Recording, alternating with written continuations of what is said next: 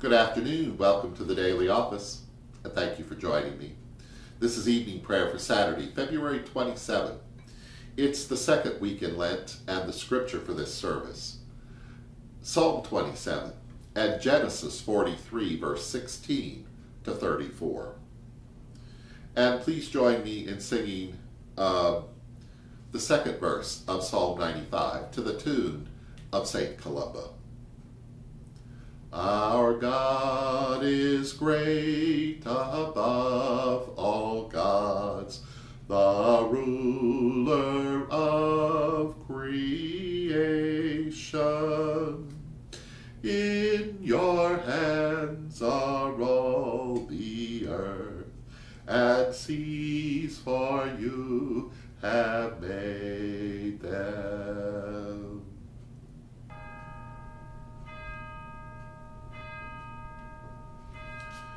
O God, come to my assistance. Make haste to help me.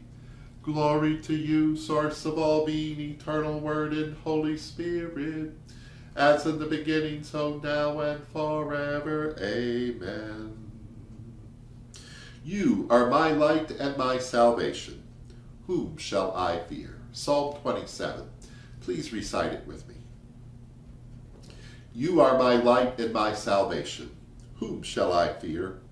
You are the strength of my life. Of whom shall I be afraid? When the wicked, my enemies and my foes, came upon me to eat up my flesh, they stumbled and fell.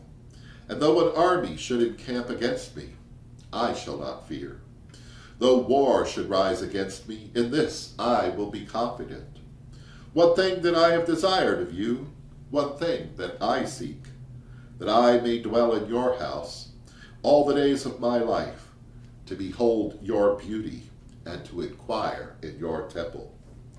For in the time of trouble you will hide me in your pavilion, in the secret of your tabernacle, and you will set me high upon a rock. And my head shall be lifted above my enemies who surround me, and I offer sacrifices of joy in your tabernacle. I sing, yes, I sing praises to you. Hear me when I cry aloud to you. Have mercy on me and answer me. When you said, seek my face, my heart said to you, your face I will seek. Do not hide your face from me. Do not put me away in anger. You have been my help. Do not leave me, neither forsake me, O God of my salvation. When my father and my mother forsake me, you will take me up. Teach me your way, my beloved, and lead me in a plain path. Do not deliver me to my enemies, for false witnesses have risen against me, and they breathe out cruelty. I would have fainted unless I had believed I would see your goodness in the land of the living. I wait on you. If I am courageous, you will strengthen my heart. As for me, I wait on you. Glory to you, source of all being, eternal Word and Holy Spirit, as in the beginning, so now and forever. Amen. You are my light and my salvation. Whom shall I fear?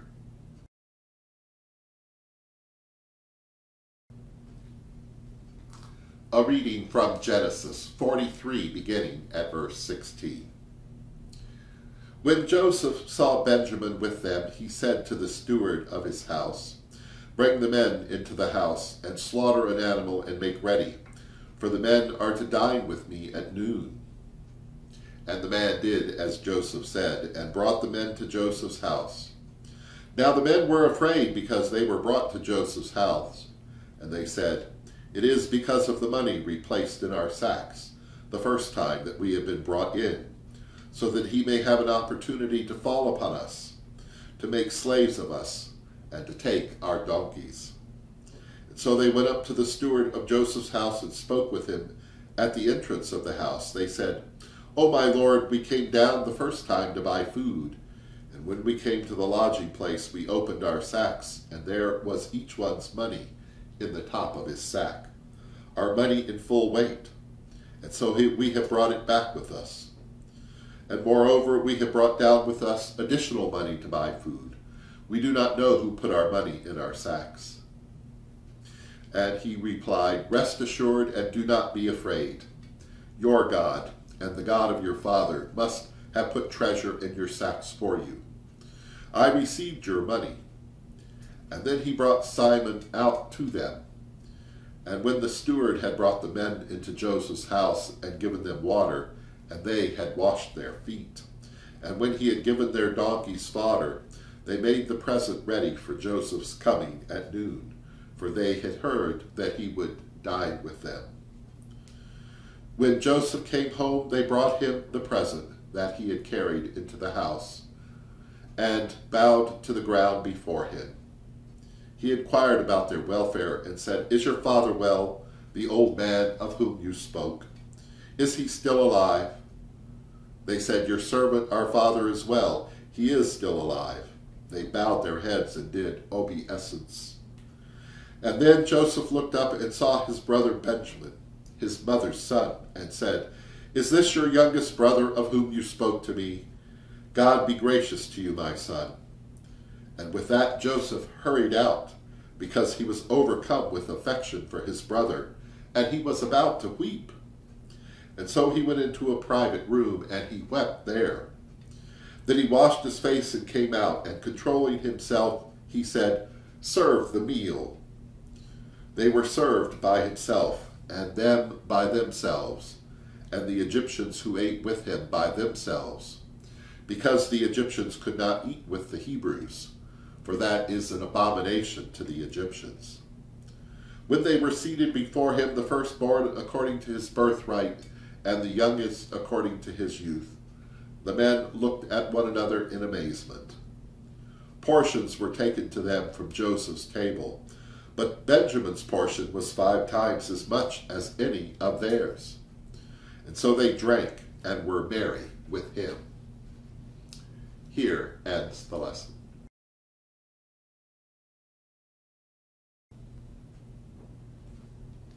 Now let us offer our prayers and petitions, and please say the response after each verse.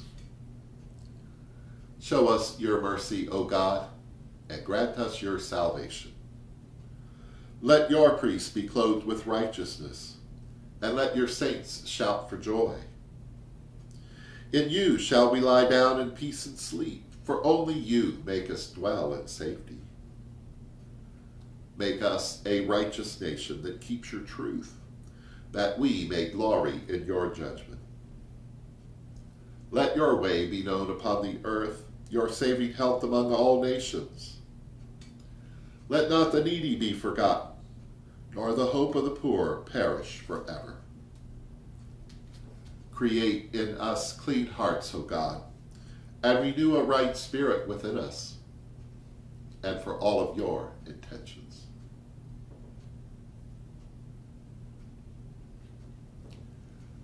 Our beloved, which art in heaven, holy is your name. Your kingdom come, your will be done on earth as it is in heaven.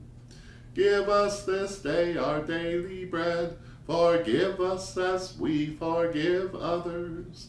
Lead us not into temptation, but deliver us from evil. For the kingdom, the power, and the glory are yours, now and forever. Let us pray. O God, our light and our salvation, grant us the patience and courage to wait upon you, and forsake us not, that our faith may be increased, and our hearts be strengthened, and we may dwell in your house all the days of our lives. In Jesus' name we pray. Amen.